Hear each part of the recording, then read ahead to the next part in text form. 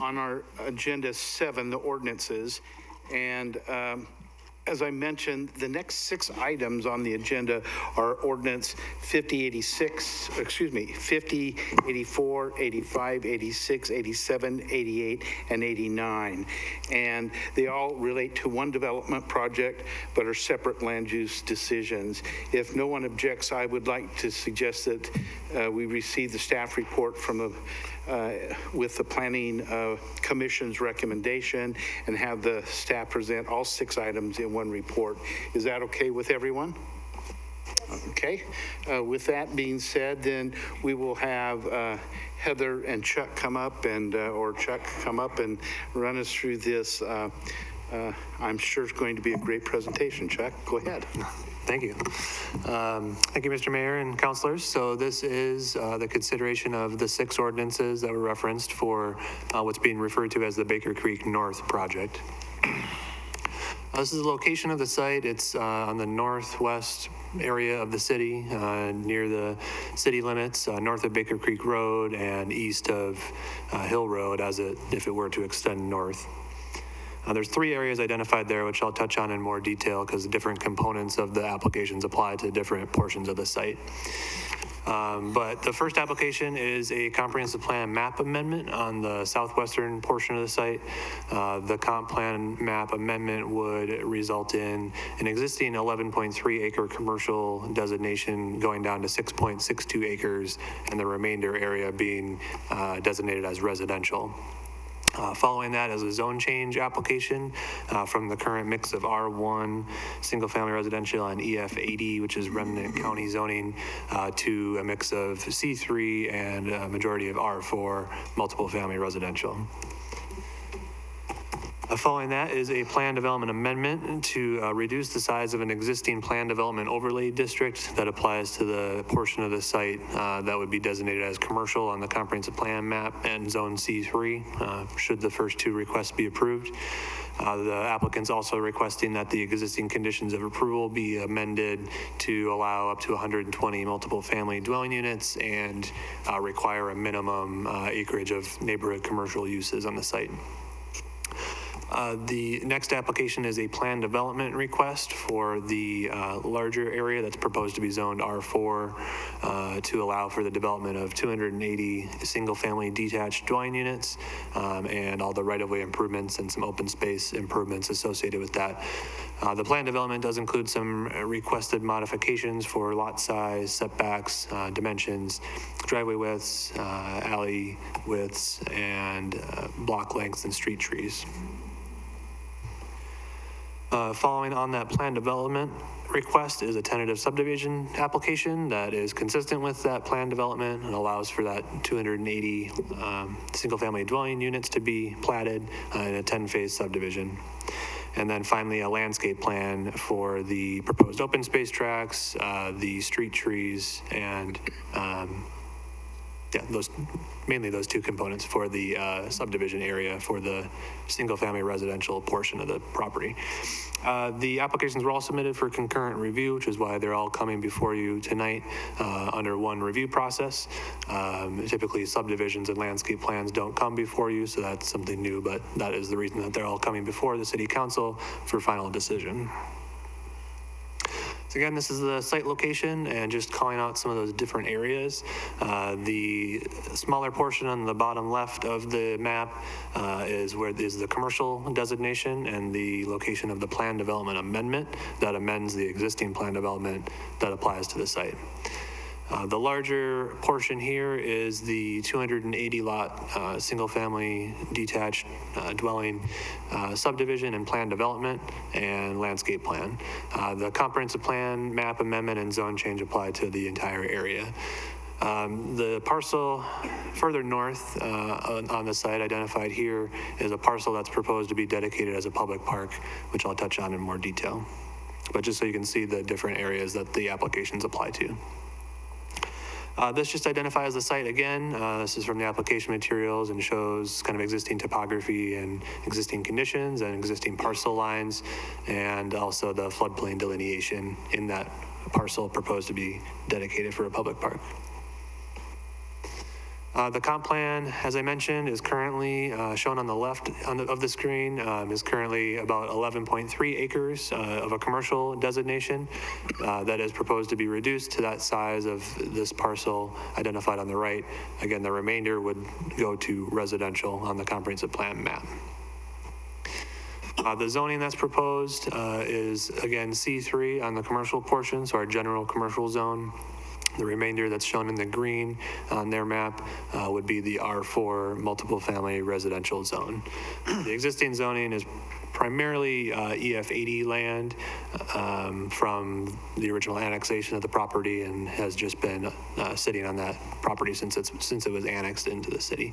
There's a small portion that is R1 on the southeast portion of the site, and then floodplain in the parcel that's proposed to be dedicated to the north. This is the proposed development plan that's associated with the planned development and the subdivision, which I'll touch on in more detail as I get into the application. So I'm going to walk through each of the 6 applications and kind of touch on the high points of each one. Obviously, there's much more detail in the ordinances and in the staff report, but I'll hit on some of the findings and some of the key conditions of approval that came out of the Planning Commission's recommendations for each application. So the first request, again, is the comprehensive plan map amendment. The criteria for a comp plan map amendment requires to look at the goals and policies of the comprehensive plan. Those are touched on in more detail in the decision document and the ordinance, but to summarize some of the key findings, there is identified in our buildable lands inventory and economic opportunities analysis deficits of both commercial and residential land. So the request is to reduce the size of the commercial piece and redesignate some of it as residential. The most recently acknowledged buildable lands inventory identifies a need of over 500 acres of residential land. The 2013 economic opportunities analysis, again, the most recently acknowledged one, also identifies a deficit of commercial land. So both are identified as a deficit. There is language in the comp plan review criteria that states that the housing policies shall be given added emphasis. So looking at that language and also ensuring that we're not excluding needed housing, the finding that's provided is that the reduced size of the commercial land does add residential land, which is needed as well and identified as being in deficit, but still provides and retains some commercial land with the 6.62 acres that are being proposed.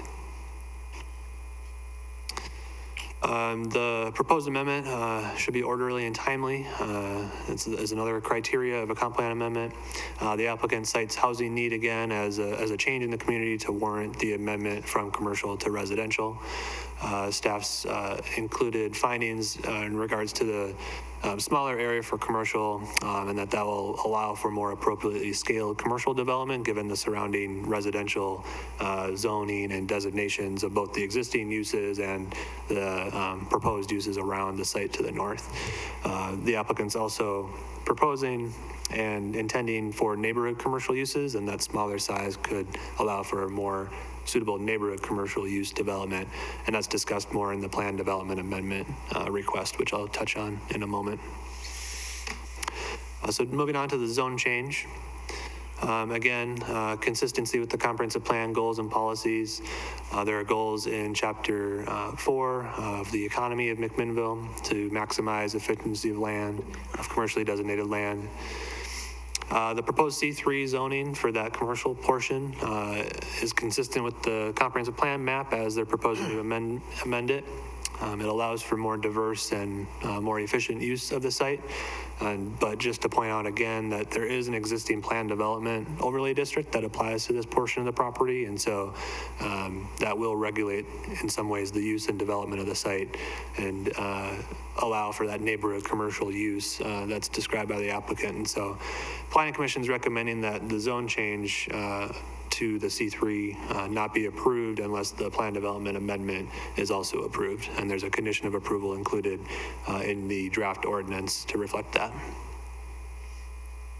There's also goals and policies in Chapter 5 related to housing and residential development, providing for affordable quality housing for all residents and promoting a residential development pattern that's land intensive and energy efficient. There are specific policies within Chapter 5. One of them in particular, when you're looking at high-density residential, which we just touched on in our previous presentation, is Policy 71.13, which has criteria and locational requirements for high-density residential development. The site meets most of those locational requirements. It's located on an arterial street, which is Baker Creek Road, which is identified as a future transit corridor in future transit plans. It's located adjacent to what would be commercial services on the proposed C3 zone portion of the site on the southwest corner of the site. And it's not subject to any significant development limitations as the area in the zone change is located all south of the floodplain and sloped area of the Baker Creek kind of riparian corridor. Without more detail for the site, when we're just looking at the zone change and no other development plans, it's not clear that some of the other locational requirements are met. So adjacency to public or private open space, ability to buffer higher density residential from lower density residential in the surrounding area, and the capacity of existing services to serve development. That one particular being that all the analysis that was provided was for all 6 concurrent applications, so it analyzed the proposed development, not what the maximum build out could be if it was just R4 zoned land. So those issues are addressed in the subsequent applications in the plan development and the plan development amendment. So again, another reason that we're recommending that the zone change not be approved unless both the plan development and the plan development amendment are approved as well. So moving on to the plan development amendment. Again, this applies to the commercial portion on the southwest portion of the site. So the request is to amend an existing plan development overlay ordinance that's governed by Ordinance 4633. It covers that whole existing commercial designated portion of the property that's shown in red on the map on the right part of the screen. The request is to reduce the size of that plan development to be consistent with the smaller 6.62 acre commercial land. They're also requesting amendments to the existing conditions of approval to allow up to 120 multiple family units and require a minimum of 2 acres of neighborhood commercial uses. There has been no specific development plan submitted for this portion of the site, only the request to amend the existing overlay district. The existing plan development has conditions of approval in it that do limit the use and the development of the site. One is that currently no multiple family residential is allowed on the property. And then there are some other standards that apply to development of the site and site design features, such as a higher landscaping requirement than is typically required, requiring development plan review by the Planning Commission, limiting building height to 35 feet, and then some limits on commercial hours of operation, lighting, signage, and storage. So those are existing conditions that apply to the property today, and that the applicants requested to amend, and I'll touch on our analysis of that a little bit further. So when looking at the plan development amendment review criteria, the primary criteria is that there are special physical conditions or objectives of a development that warrant a departure from the current standards. In this case, and what's being proposed, the objectives are to introduce a mix of uses on the site by allowing the multiple family residential, and then also intent in providing the neighborhood commercial uses within the site. So the city must find that these objectives, either as they're proposed or as revised with conditions, warrant a departure from the standard regulation requirements, which are the existing requirements of the existing overlay district in Ordinance 4633. The Planning Commission has reviewed this, and they have found and are recommending that those special objectives can warrant departure from the existing requirements of that overlay district if the development of the site's designed appropriately, given the surrounding residential use and the intent to provide the neighborhood commercial uses in this area. They've also determined that the mixed uses could be allowed on the site if they're integrated, which I'll touch on in a moment, and that the development of the site has to be consistent with all of our comp plan policies for commercial development. The ordinance also reflects some findings to support the amendment to the existing plan development overlay district, in that there have been changes in conditions in the city since the plan development overlay district was adopted in 1996. There's obviously housing inventory and affordability issues that have been identified through our previous BLI and HNAs and our current draft ones, which aren't yet acknowledged, but are still identifying that issue. There is still some consideration to preserving commercial use in this northwest area of the city that isn't there today. So there are some findings that the 11.3 acres may be larger than necessary for neighborhood serving commercial use and that type of development. And the city has planned for, in the past, at least 5 acres of commercial in this area. And so that's where the recommendation for that size comes from in the condition of approval. And again, that comes from an even earlier ordinance in the early 90s, that original size of 5 acres. In a plan development amendment, we must also look and make sure what's being proposed is consistent with our comp plan objectives and policies. There's a number of policies in the economy chapter related to commercial development and what that looks like. So some of them are that commercial development maximizes efficiency of the land, that we encourage a compact form of urban development, where urban services are available, and that we explore utilization of innovative land use ordinances that integrate the functions of housing commercial developments into a compatible framework in the city. So findings for those policies were used to draft conditions of approval. One, that the 120 multiple family dwelling units that are proposed, that those be allowed on the site if the multiple family units are integrated into the site with neighborhood commercial uses. And we provide a description of what that integration could be through either being connected to each other in a mixed use building or in some other way that's identified in a development plan that's reviewed by the Planning Commission. We also included a condition that, again, required the minimum commercial development to be at least 5 acres based on the previous planning and identification of that size in this area, and then allowing multiple family development to occur within that if it's part of that mixed use development.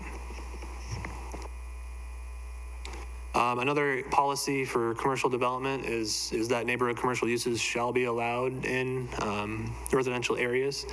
And the applicant did request that be a condition of approval.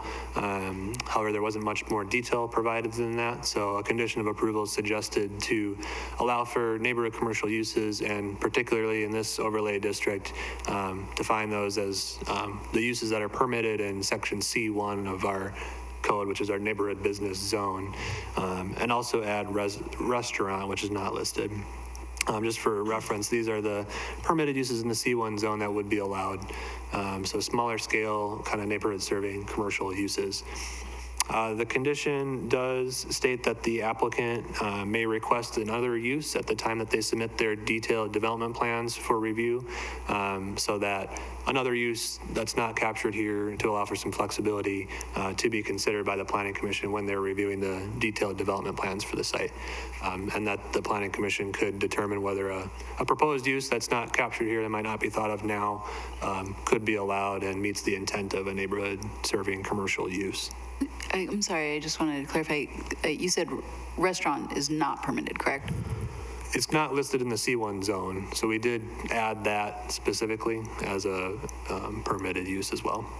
As a permitted use. So would that be any kind of restaurant? Like, would that include like a drive-through or fast food chain restaurant could be allowed? It doesn't prohibit that. We do have some other site design components that would not align with a drive-through in terms of building orientation and some of those things, which I'll touch on in a moment. Okay, and so would that similarly be true for like a drive-through coffee? I think I think it's going to come down to the site design and what's proposed at the time of the development plans. I'll touch on some of the site design conditions of approval that are included. It doesn't prohibit it, but I think it would need to be integrated and still be able to meet all those other site design components, but it doesn't prohibit it from occurring. Okay. It would be something that would be reviewed by the Planning Commission when the detailed development plan is submitted. Okay. So, and Counselor, one of the other parameters is when we're looking at neighborhood serving commercial, we're looking at intensity of use. Mm-hmm. So if you're thinking about high intensive use, let's say fast food franchises or something like that that are located at 99W, the transportation infrastructure is not going to support that type of use on the corner of Baker Creek and Hill Road. So that's also a factor that comes into play. But if you think about the Laughing Bean Bistro that's on the intersection of Hill Road and 2nd Street, which has a drive-through, there is the opportunity to look at the site and the site design in terms of accommodating that. So then, go ahead. Excuse me, so 7-Eleven probably wouldn't be appropriate either, a plaid pantry. That was permitted. It said retail. Was it? I missed that. Food okay. retail says. Yeah, it would allow for food store retail, so it's smaller scale. So convenience store would probably be allowed under that. I guess I would encourage you when you're thinking about neighborhoods serving commercial. A lot of people will go to branding rather than type of use, and we can't land use describe brand names. We can land use describe how the land is used and the intensity of how that land is used. And so typically having some sort of food availability in what we would call a food desert, which this area is a food desert, so a place where people can go and pick up sundries if they need sundries, that is something we normally encourage in a neighborhood. Whether it's something that is a 7-Eleven that needs a certain traffic count to be able to be a viable business versus something else, that's market conditions that will look at that. Yeah, it's kind of can kind of be a double-edged sword, right? When you want to invite in some commercial activity that would help make a great neighborhood. Like, oh, it'd be great if you can walk down to the bakery in the morning and get something, but you can't. You can either approve or disapprove the use, right? And then what happens. So. And site and design. Chuck, can I ask another question while we're talking about this? It talks about incorporating residential and commercial is required. What does that look like? Are you talking about how it's integrated with regards to it being like a certain scale? Or are you talking about like retail on the bottom and residential above? Density residential above, or what does that mean?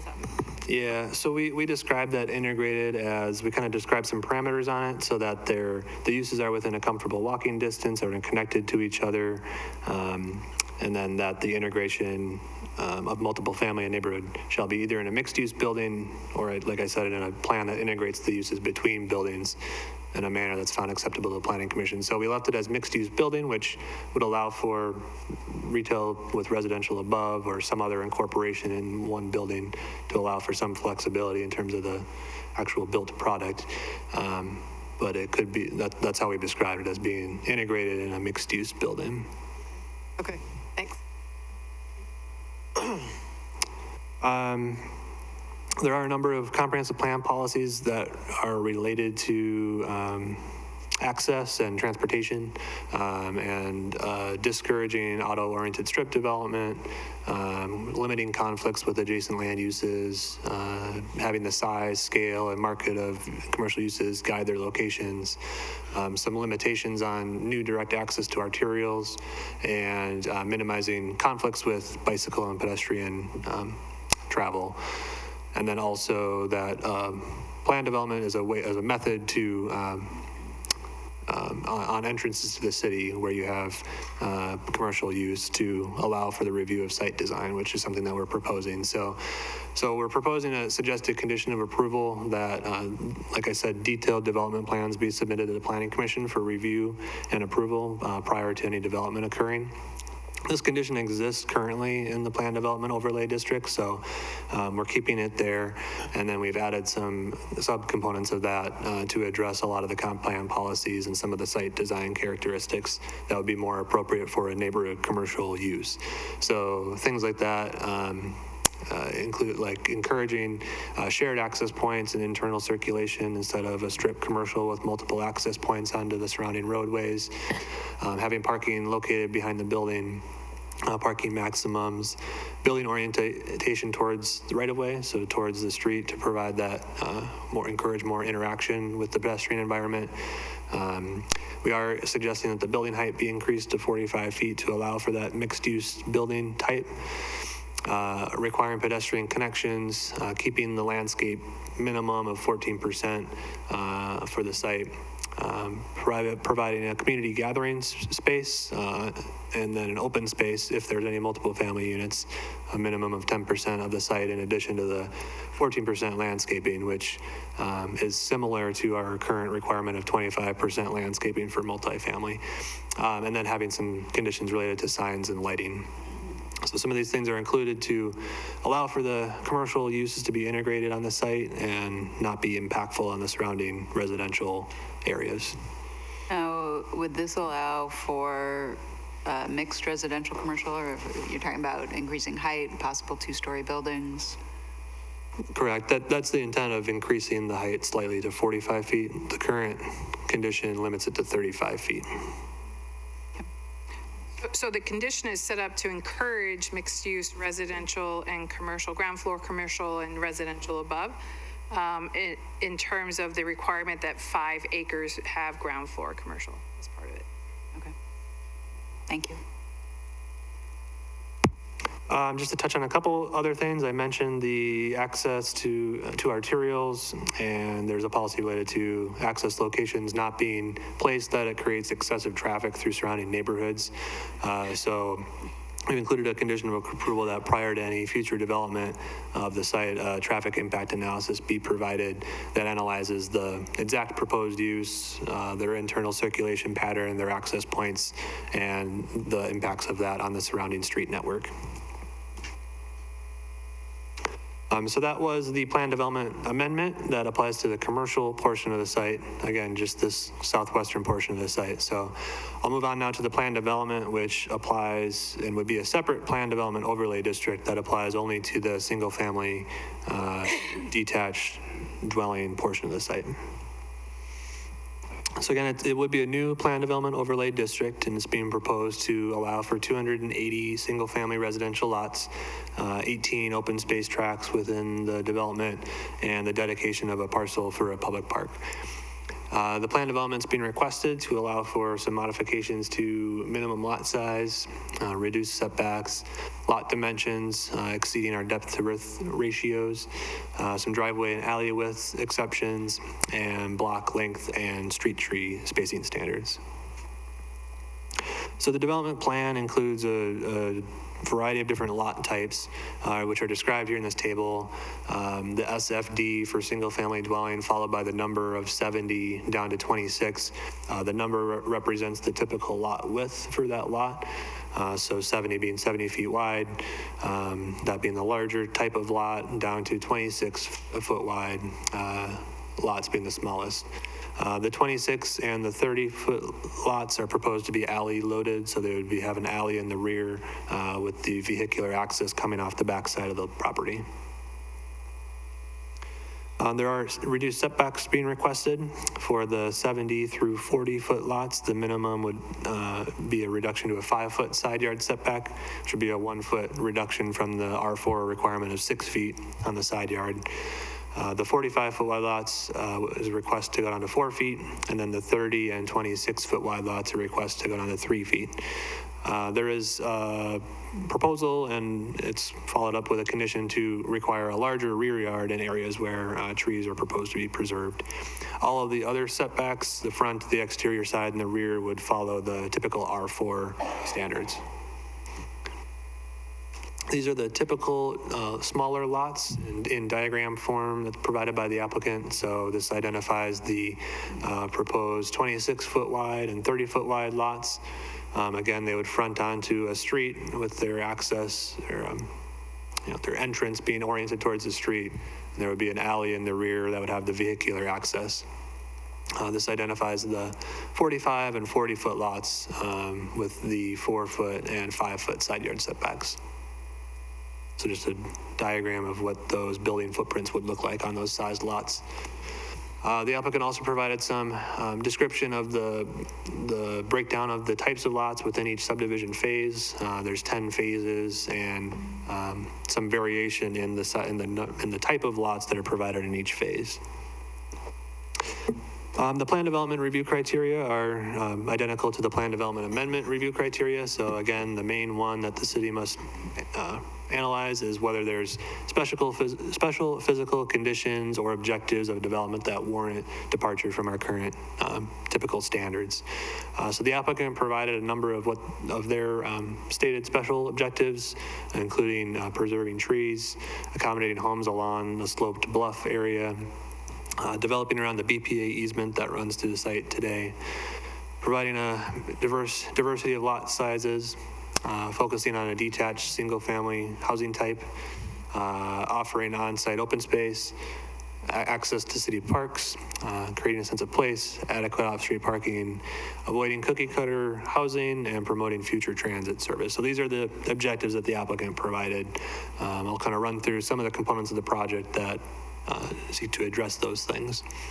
So in regards to tree preservation, a landscape plan was provided that identifies more detail on the trees that are proposed to be preserved, which are primarily along the sloped areas of the site and the bluff as the property slopes down to the Baker Creek floodplain and riparian corridor, which the development's outside of, but along the area where it starts to slope. The trees are proposed to be preserved in those areas, and we were including a condition of approval to require a larger rear setback to accommodate that. There's also a request for tree removal within the landscape plan to remove some trees, but any other tree that would be removed, requiring that an arborist report be provided, and that be provided for review by the planning director prior to any other tree larger than 9 inches in diameter before that tree would be removed. Natural area preservation, the larger lots within the subdivision are proposed along the northern boundary of the site where the area starts to slope. So that preserves the development on that sloped area. The applicant's also proposing to dedicate that parcel to the north as a public park. That is the area of the site that includes the floodplain and the areas that are in more of a natural state. There was a geotechnical analysis provided with the application materials that identified some additional work and study to be done on some portions of the site that are the sloped areas that could be subject to soil issues. So we are including conditions of approval that additional geotech work occur prior to any development occurring. And it's in this area shown on the map on the bottom right of the screen. In regards to the mix of housing types that are provided, the smaller lots and the more dense developments being proposed on some of the southern portions of the site, further closer to the commercial development and closer to the arterial street. And it's proposed to somewhat transition out in density and size of lot to the north as you increase the natural areas. It provides more of a dense lot type near the larger street and the future transit route.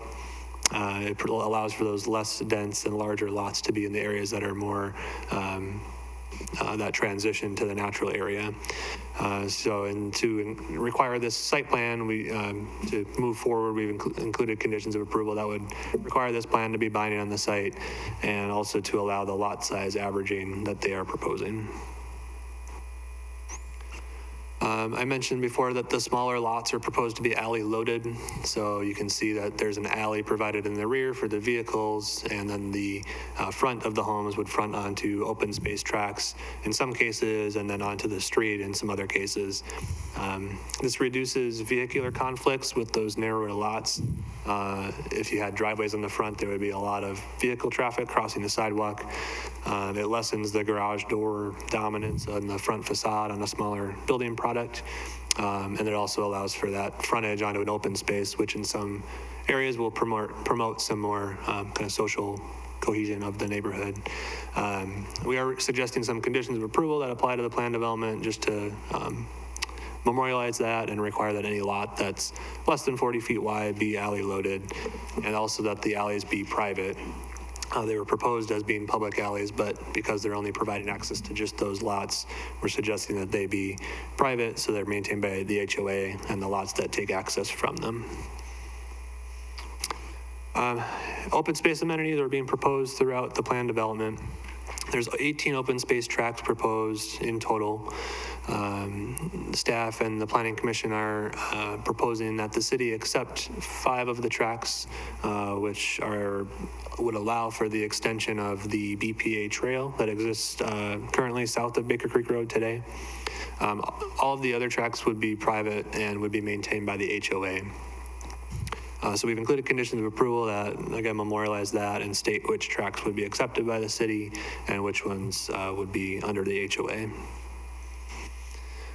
The applicant is proposing a specific city park dedication and improvements associated with that, and those conditions of approval that I just mentioned would specify the improvements to occur in that. And these are supported by our Parks Master Plan, which identifies a special use park, acquiring a special use park adjacent to the BPA easement, which is identified here on the Parks Master Plan map. Green space and a greenway, acquiring a greenway along Baker Creek connecting Tice and the BPA easement. If you remember, the Oak Ridge Meadows subdivision to the east had that component as well.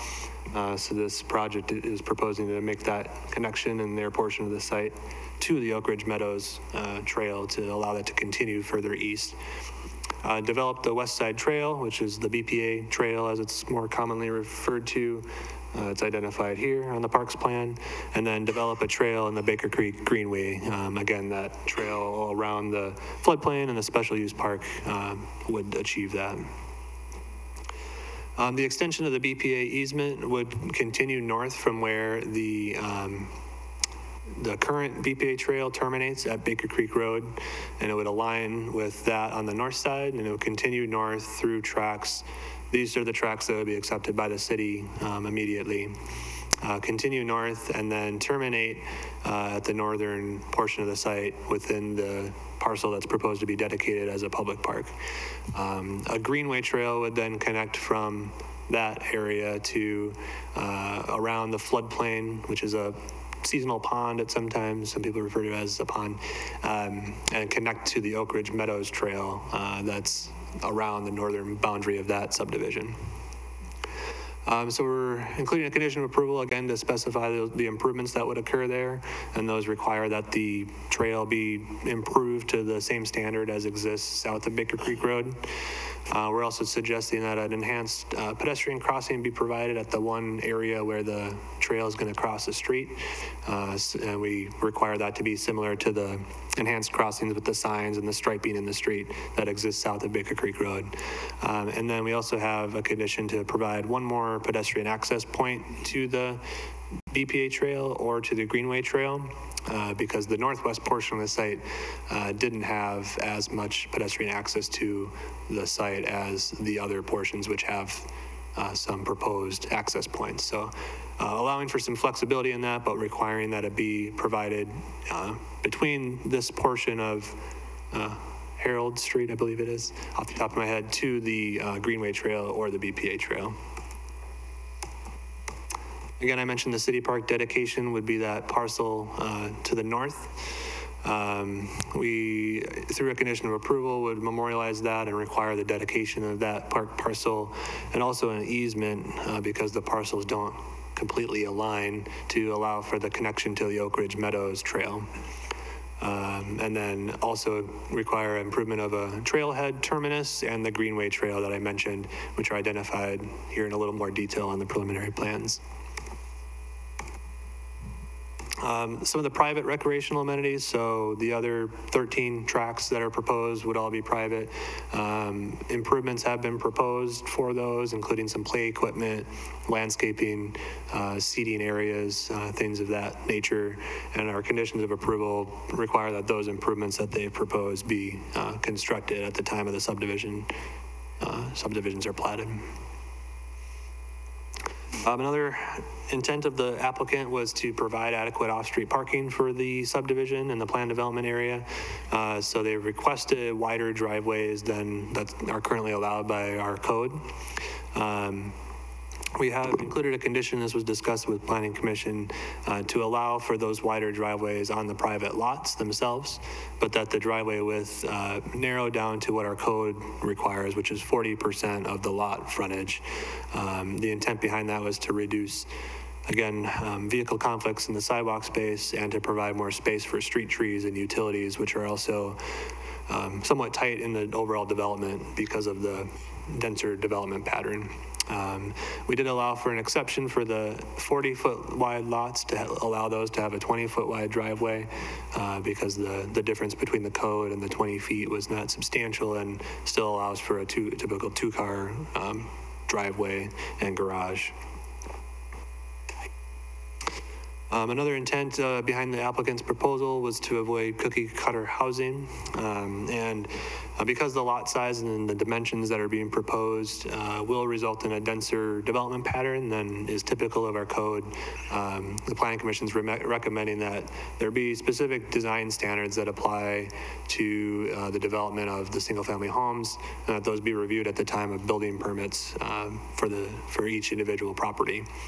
So the design standards relate to a number of things: style and massing, quality and type of exterior materials, front porches, roof design, exterior doors and windows, garage door types, lighting and colors. And these same areas of design consideration were included as a condition on the Baker Creek developments south of Baker Creek Road, but there were some additional standards and more detailed standards applied in this in the Baker Creek North recommended condition of approval to address these things in more detail, so it's more of an assurity of what the final design would look like. Just to touch on some other design features that are proposed and required through the conditions of approval, the applicant's proposing a wider meandering sidewalk along Baker Creek Road. So a condition of approval to require that. Allow for longer block lengths and block perimeter lengths than are required by the code, and that's being allowed because there's these mid-block pedestrian crossings being provided through the parks and some other sidewalk and trail connections. So those are all the major kind of design components of the site. Some of the other plan development review criteria require us to look at the streets, anticipated traffic, and utility and drainage, and making sure that all of those things are adequate for what's being proposed. The applicant has addressed the utility and the drainage issues, and there's no concerns from the appropriate agencies with those being provided to serve the site. And they also provided a traffic impact analysis that analyzed the street operations at the surrounding intersections at Meadows, Shadden, and Michael Book. And the resulting traffic from the development would not exceed our current volume to capacity ratio maximum that's in our code at any of the intersections, except for Michael Book and Baker Creek Road. Which the applicant pointed out is identified in our transportation system plan for a larger improvement with the traffic signal in the future. So following on the plan development was a tentative subdivision application. This would allow for that 280 lot single family development. And it's proposed to be in 10 phases. It's subject to the land division standards in our code and then also the requirements of the PD that was previously discussed. So it aligns with that plan development plan. But just to touch on some of the other components of the design. Excuse me, before you go on to the next section, I just don't want to lose this point. On the traffic analysis slide that you just came off of, that one, yeah. Why is the traffic at 99W and Baker Creek not part of the traffic plan that they have to that we consider with these subdivisions?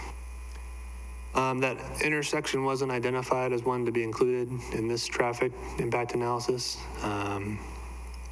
These were the surrounding intersections that were included. The Michael Book Lane is further than most other traffic impact analysis that we require. and so was already a further intersection than we typically require, but we did include that as the next kind of larger intersection of an arterial and a larger collector street. But I just want to make sure I understood. So you said that at Michael Book, there's an identified need for enhanced traffic by adding a light there at Michael Book and Baker Creek. I'll ask, I don't know if it's appropriate in this point, but can you tell me what the impact might be on Baker Creek and 99W? Because I've been getting a lot of complaints from residents about increased traffic with these new subdivisions at that intersection. I don't know, Mike, do you want to touch on that at all? So we've had this discussion at several different points in time regarding capacity of intersections as the city continues to grow. When we adopted our transportation system plan in 2010 and evaluated how our system would be served at full build out, we agreed as a community that congestion will continue to increase at our major intersections. We don't have the ability to build our way out of traffic. There aren't good corridors east-west, given geography, creek corridors, things like that. So we look for a suite of things to deal with traffic as we grow. We look to improve the bicycle and pedestrian network to provide those alternate modes of transportation. We look to our partnership with the county to have more robust transit system. And then we look for the ability to add capacity within the existing network, particularly at major intersections. ODOT is currently working on a project to add capacity at most major signalized intersections along the Highway 99 corridor. That's part of a roadway safety project that they've received funding for. And so at a number of our key intersections along 99 within the next year or so, you'll see left turn phasing added on the side streets. And that's the major challenge we're having right now is particularly at the intersection you mentioned, there isn't left turn phasing. So those folks wanting to turn left at those intersections off our streets onto the highway are competing with the through traffic that's coming at them. So as ODOT finishes those projects to add left turn phasing, which frankly is going to add congestion on the main line because it's taking time off of Highway 99 and giving it to the side streets, it will improve traffic flow, but overall we'll see, as we continue to grow, we'll continue to see increased congestion at our major intersections. And so our standards that are in the transportation system plan have a volume capacity ratio in them for major intersections. And the traffic study that was performed for this particular development showed that those intersections will still meet our standard with the exception of Michael Book, which in our plan does call to be signalized in the future. So. And Councilor, if I can follow up a little bit on your question of what intersections are chosen for the study. When a new development comes online, we're really looking at the impact of that new development on immediate intersections because those intersections haven't been fully built yet, and we want to understand what that means.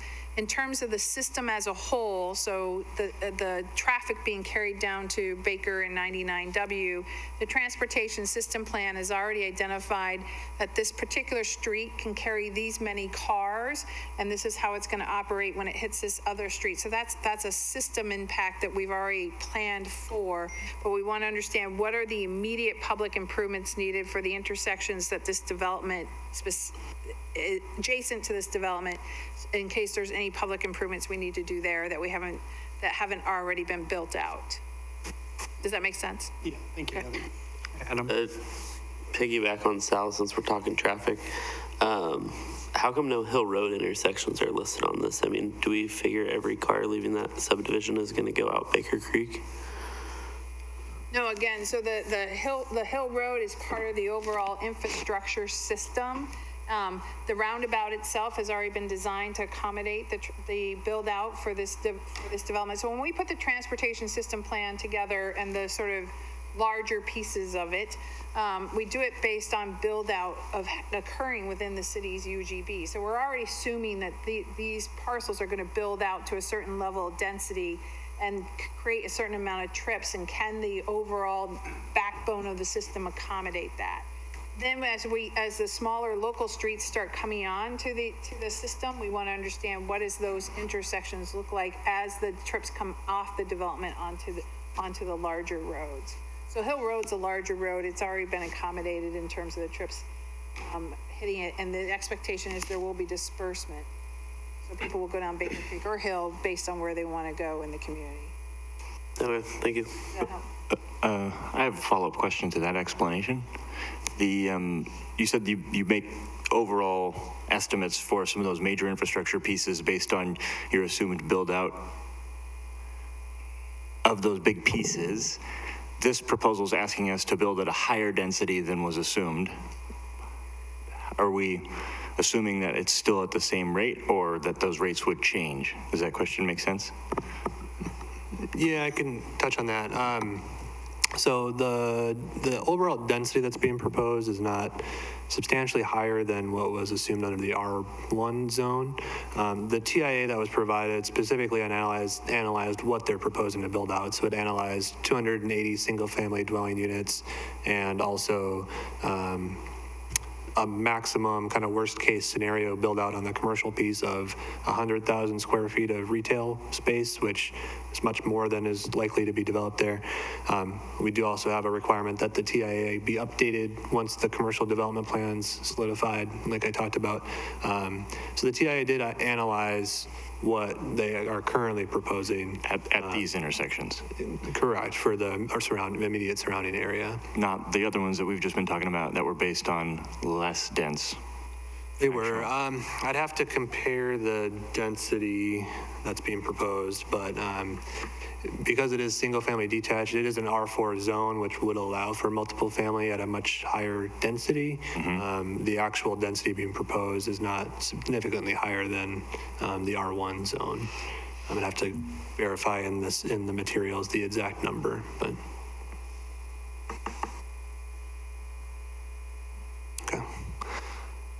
So just quickly, I'll run through some components of the subdivision plan. So again, the subdivision plan is submitted and it's consistent with the plan development plan that we just reviewed.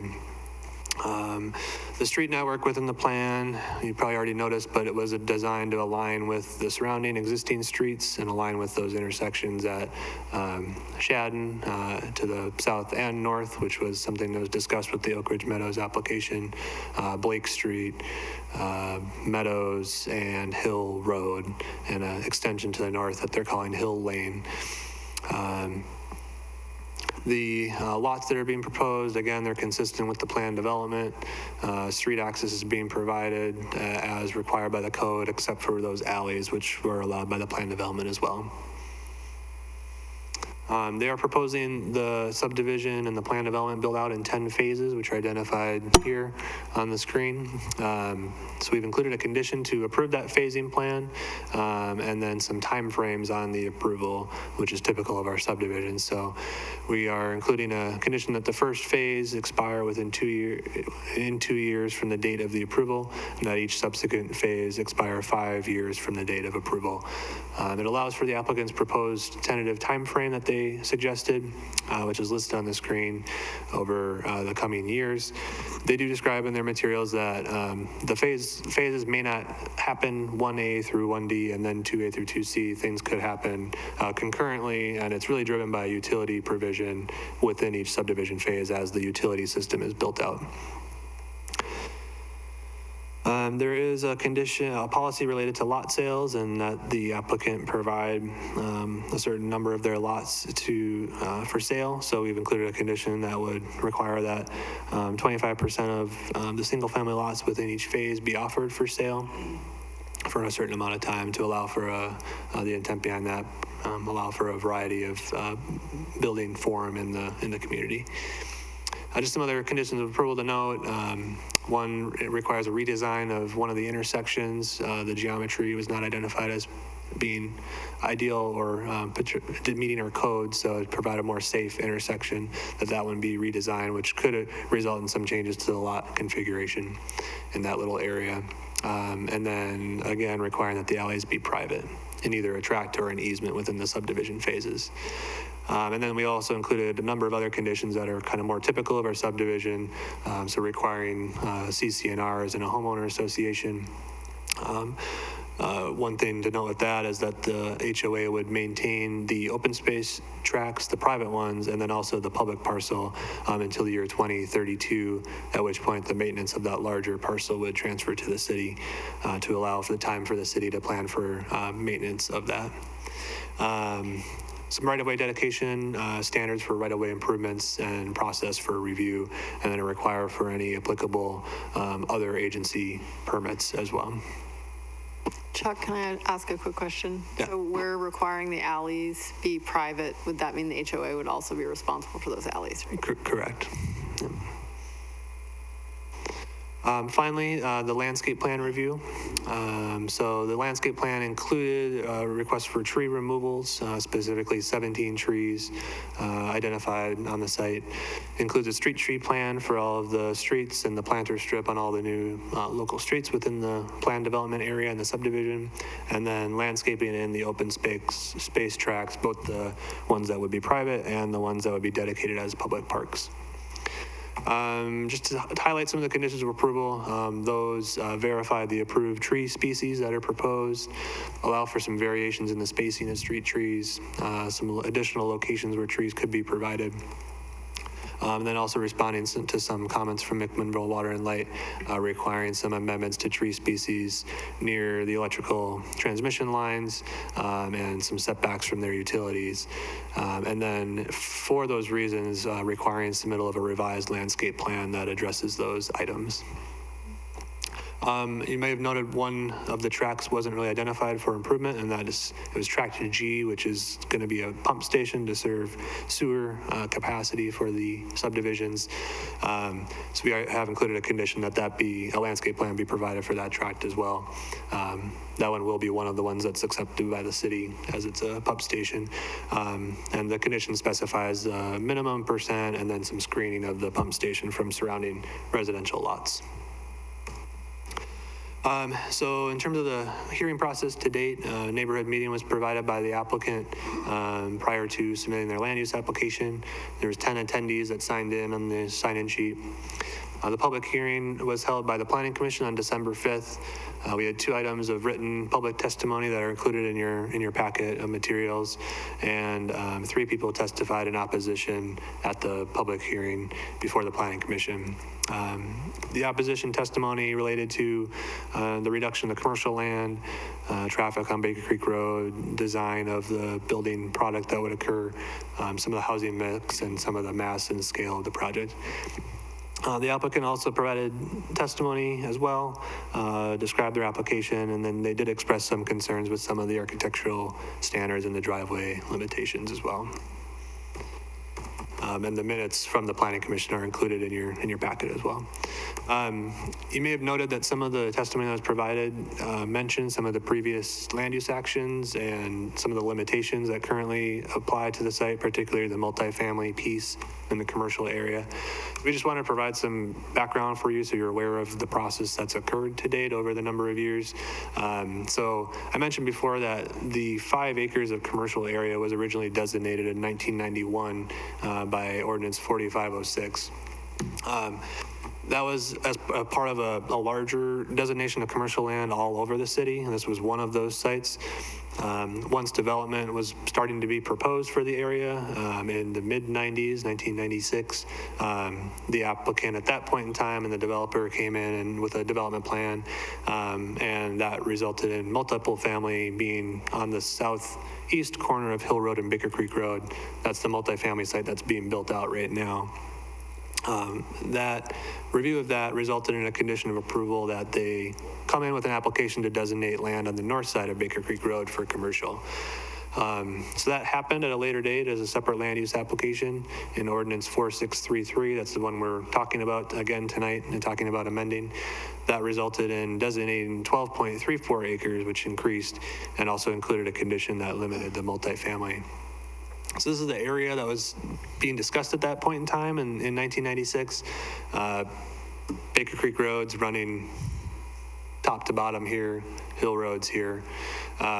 So Ordinance 4626 dealt with this area. That's what came in and designated multiple family in the southern area. It resulted in a condition of approval that a commercial area to the north be designated, and that's what created 4633. This was the plan at that point in time, which didn't obviously fully materialize. More recently, Ordinance 5021 was approved in 2017. This approved the plan development amendment on the south that allows for the current Baker Creek West and Baker Creek East developments that are building out right now. That ordinance repealed 4626, so that's no longer in effect, which was one of the original PD amendments in that area. And then even more recently, Ordinance 5076 reduced the size of the 4633 PD, and that was to allow for the Mac Water and Light substation expansion. So the remaining PD overlay district is everything that we're dealing with tonight with that 11.3 acres. This was also discussed at the Planning Commission, just as kind of a reference. There has been a lot of planning in this area for higher density and commercial uses around this node of the city. This is some work that was done during the previous growth management discussions and planning in the early 2000s.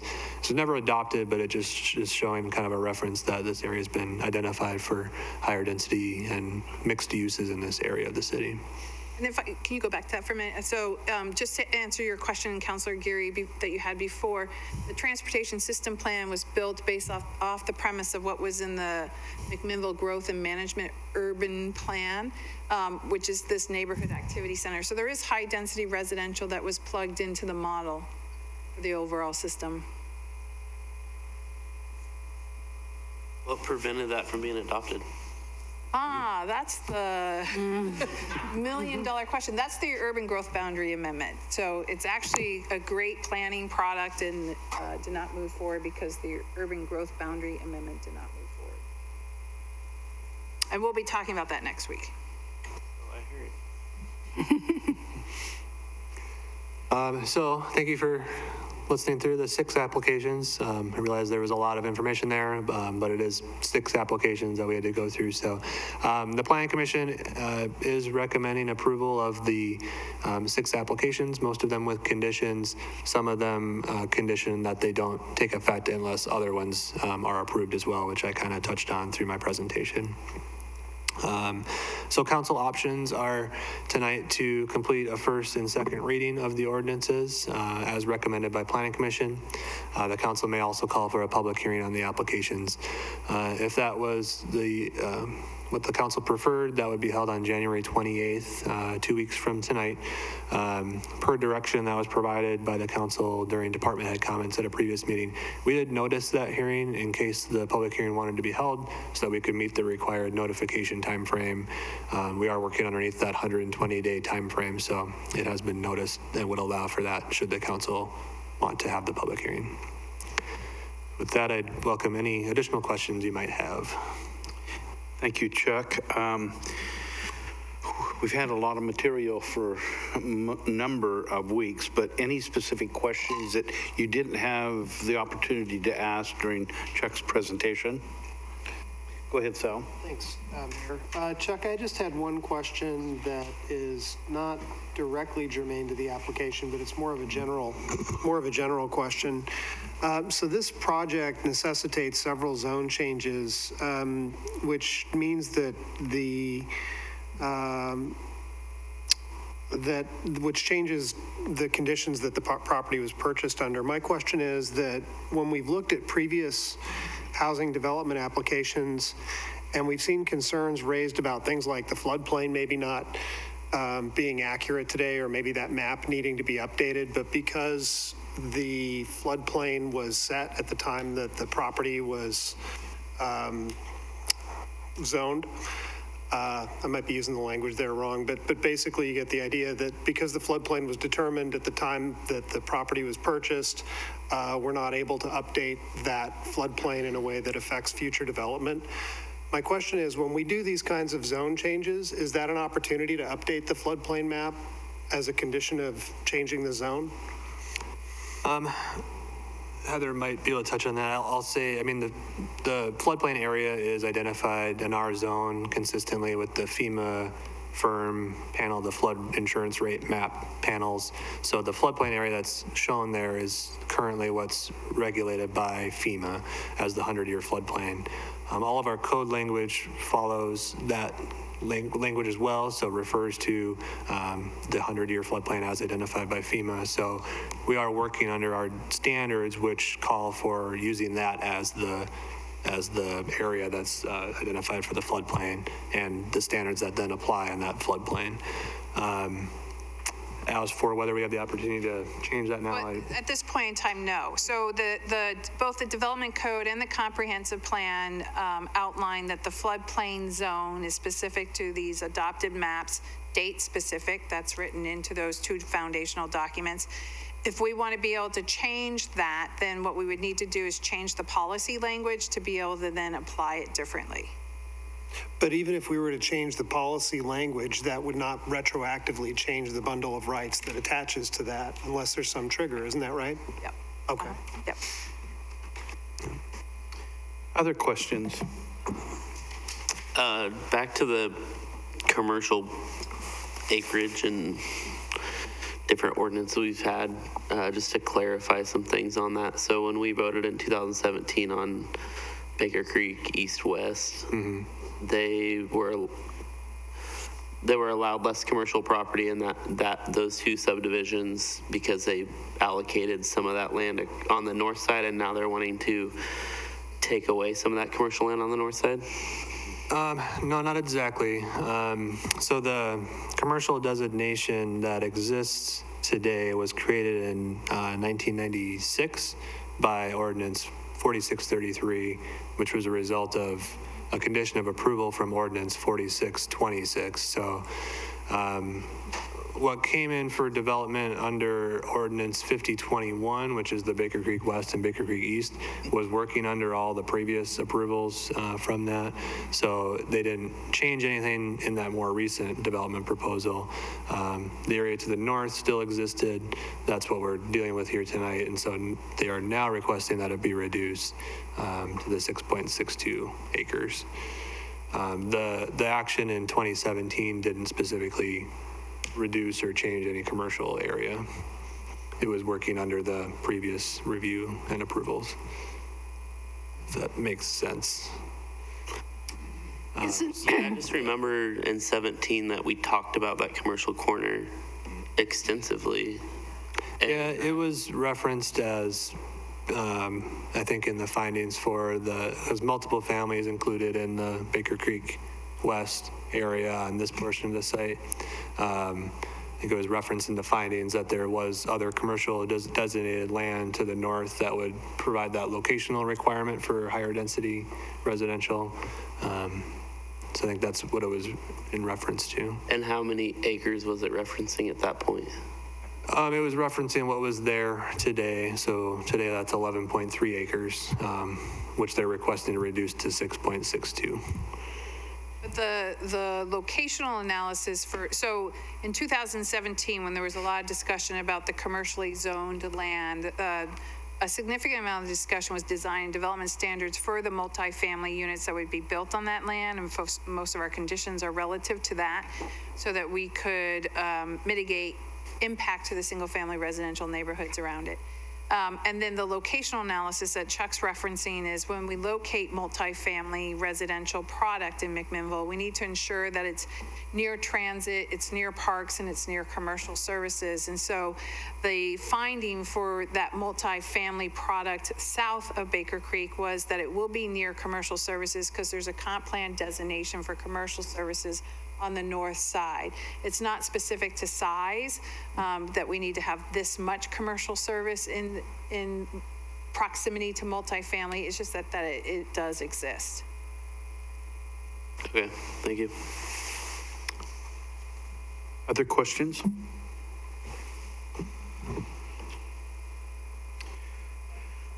Okay, we have the opportunity to schedule a public hearing on these ordinances or to have a first reading on the ordinances. What would be your pleasure this evening? I'd personally like a public hearing. Okay. I got that. Do we have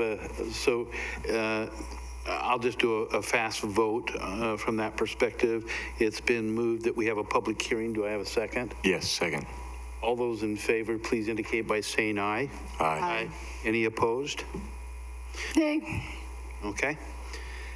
So we have a majority that we would move to a public hearing. So the city council would like to move forward and schedule a public hearing for ordinances 50, 84, 85, 86, 87, 88, and 89. We will schedule that hearing for January 28th, 2020 at our regularly scheduled city council meeting. And so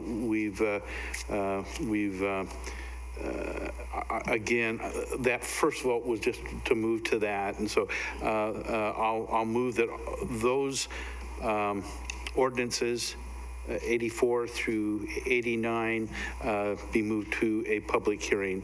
Again, all those in favor, please indicate by saying aye. Aye. Aye. Any opposed with a nay?